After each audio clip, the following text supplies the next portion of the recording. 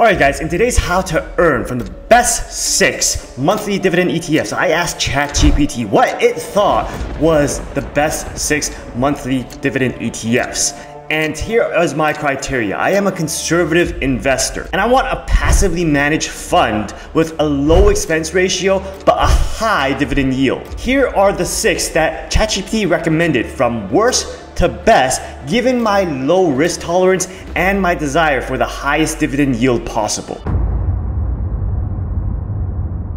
So first on the list is iShares Select Dividend ETF, and they emphasize high dividend yields and includes companies with a solid dividend track record. They are higher risk due to specific focus on dividend paying stocks. Now their top holdings include Altria and Philip Morris, which are both tobacco companies, Verizon, IBM, AT&T, Walgreens, and if you live in Virginia like I do, Dominion Energy. Their performance is not bad. Looking at their 5-year return, it is a 6.22%. And if you go to dqydj.com ETF calculator, if you invested $10,000 into them 10 years ago, with the ending date being today, your return will be 8.18%, and the final value would be $20,244.95. Going over their dividend, we see that they have an annual dividend yield of 3.86%, and going back here, their expense ratio is 0.38. So this video took great inspiration from Joshua Mayo's own 6 best monthly dividend ETFs to invest in. So if you want to, you could check that out. But in that video, he shared with us a formula, and this formula allows you to calculate the amount that you can earn per ETF in dollar terms. And we'll talk about this a little bit later, so stick with me because it's going to contribute big to our punchline in the end, which has to deal with McDonald's, our favorite food. So coming in on number 5, we have Spider S&P Dividend ETF. SDY, and this one prioritizes dividend growth and stability, including companies with consistent dividend increases. They offer potentially higher dividend yields than some other ETFs, but with a focus on established dividend paying companies. SPY is linked to an index of 60-ish holdings and tilted towards consumer, utilities, and industrial, so i.e. they are the necessities. Companies must have increased dividends every year for at least 25 consecutive years to be included. So guys, this is a really small club. Their top holdings include State Street, 3M, IBM, and Walgreens. With their 5-year return, they come in at 8.14%, which is much higher than the one we just saw with iShares DBY. So taking a look at their 10-year return, starting again with $10,000, we would get $22,531.82 with an annual return of 9.47%. Now SDY's dividend yield is going to be 2.60%, and their expense ratio is found at 0.35%. Now, not stopping while we have momentum, our number 4 is WisdomTree US Quality Dividend Growth Fund DGRW, and this one seeks dividend growth and quality, potentially offering moderate dividend yields while emphasizing stability. It may be suitable for investors with a lower risk tolerance seeking a balance between dividend growth and stability. Now taking a look at their holdings, we see some names that we usually see: Microsoft, Apple, Johnson & Johnson, Procter & Gamble, Broadcom, Merck. So basically what we see is for WisdomTree, they invest in necessities. Performance-wise, 5-year return, we're looking at a 10.65%, which is the highest we've seen so far in our comparisons. Now taking a look at 10K invested 10 years ago, we can see that, taking a look at this, their final value would be $26,856.66, which comes down to an annual return percentage of 11.64%. So while WisdomTree has the highest 10-year annual return, their annual dividend yield is the lowest in all our comparisons so far, coming in at 2.04%. Their expense ratio, on the other hand, is 0.28%, which is lower than the 2 that we saw before. So let's talk about Josh Mayo's formula that I was talking about. Now his formula calculates the dollar amount of dividends you'll earn per year, and that equation is dollar amount of dividends you'll earn this year equals the dividend yield divided by 100 times the price of the share right now. Now keep this in mind because at the end of this video, we're going to use this formula to calculate my variation of the Big Mac index for each of these ETFs, and that's going to be fun. Now number 3 on the list, we have Schwab US Dividend Equity ETF, SCHD, which emphasizes dividend sustainability and quality with a focus on relatively higher dividend yields. It may be suitable for investors seeking moderate dividend yields while prioritizing prioritizing lower risk, higher quality companies. Top holdings for SCHD include Pepsi, Broadcom, Merck, Coca-Cola, things that we all know. On their 5-year returns, it comes in at 10.67%, which is very high in itself. It's higher than DGRW. And with our 10K invested 10 years ago, using our calculator, it comes down to $24,616.42, which comes in at annual return percentage of 10.56%. The dividend yield for SCHD is 3.74%, and the expense ratio is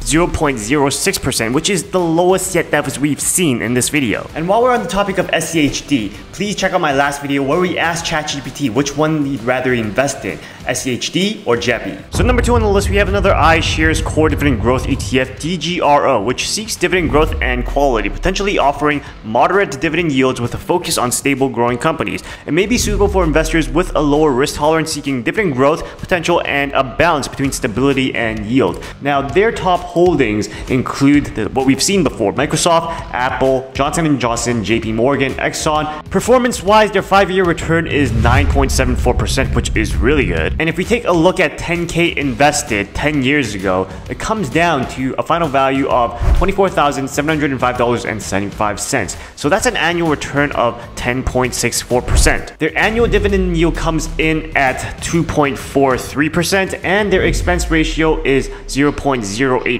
Alright guys, so we went through five of the best monthly dividend ETFs, and this one is the last one. This one is the one that ChatGPT thinks is the best. So number 1, the one that ChatGPT thinks is the best is Vanguard Dividend Appreciation ETF, VIG, which focuses on dividend growth and stability rather than high dividend yields. It may be suitable for conservative investors seeking stable dividend growth potential with a lower emphasis on current yield. And for this one, they are one where they only consider companies that have increased payouts for at least 10 consecutive years. So only those companies are included in this fund, which makes it a really small club. On their top holdings list, they have what we've seen before: Microsoft, Apple, Exxon, and P&G. Performance-wise, the 5-year return looks to be 10.37%. 10K invested 10 years ago in VIG would yield $27,410.20. That's an annual return of 10.62%.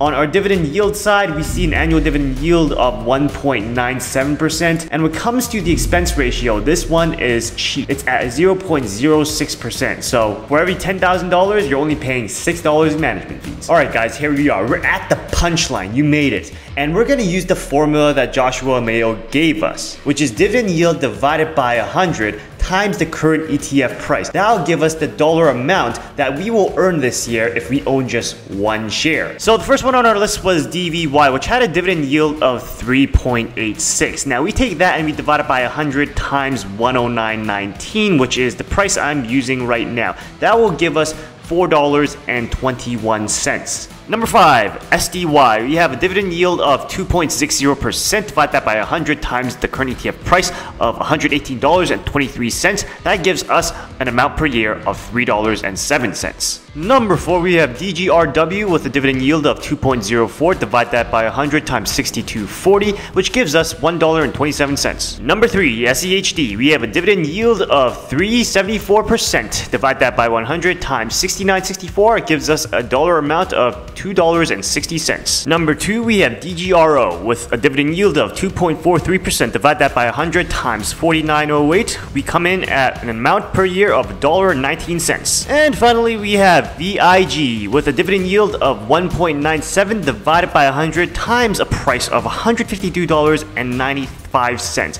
That comes down to $3.01. So my Big Mac test is basically if the dividend yields that we earn for the year can buy us a Big Mac, that scores 10 points for me. It is number 1. And of that list that we just went through, there is only one that can actually make that possible in the least expensive states, and that is DVY. The cheapest Big Mac can be found in Mississippi for comparatively $3.91. The most expensive one is in Hawaii, where it runs you up to $5.31. Yeah man, these guys are incredible. And really, the only one in our list that can actually buy a Big Mac in some of the states in the US is DVY. So surprisingly, the ETF that ChatGPT thought was the worst was actually the one that will get us fed. Now, if you like this video, you might want to check out the last video that we did on SCHD versus Jeppy. And if you want another food video where we kind of use some other test, like maybe a spicy chicken test from Chick-fil-A or maybe some other food test, let me know in the comments below and we'll see you next time.